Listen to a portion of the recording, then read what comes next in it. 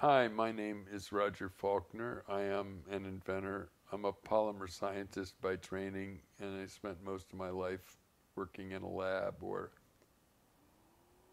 directing lab research on polymers and polymer objects. But I have inventions in many other areas. I do have ALS, and I'm very motivated to get my inventions out into the world, including some pretty important ones. In the last 2 months, I filed 2 inventions. Following this, Jake is going to insert a little video of my respirator vest. Because I have to use this breathing tube or something else, a so-called positive pressure ventilator, I'm very interested in whether it would be possible to create a vest that I could wear that would actually be a negative pressure respirator like the iron lung. And I came up with a design that is unique.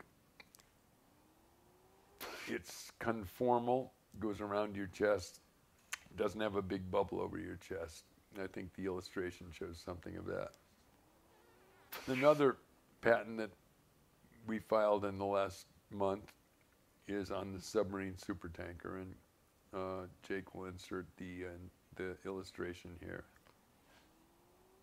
One of the key problems in the world is fresh water, and another really dangerous thing is that Greenland is in the process of melting, and as it melts, it's putting a great deal of fresh water into the Arctic Ocean, which has the potential to shut down the Gulf Stream. So if you could capture that fresh water, it would be good for the world in several ways.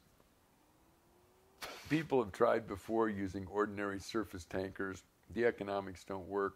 The surface tankers have to be quite expensive for the relatively low value water they're transporting. Big storms about underground gasification as a lower cost way to create synthesis gas. Anyway, I'm looking for funding to file numerous provisional patents, which we will then publish on the internet as we have these two. And we'll seek funding to go to the next stage, the PCT patent stage. But if we fail to get the patents, then they'll become public domain, and that'll be that. So it's an interesting angle trying to bring ideas into the world.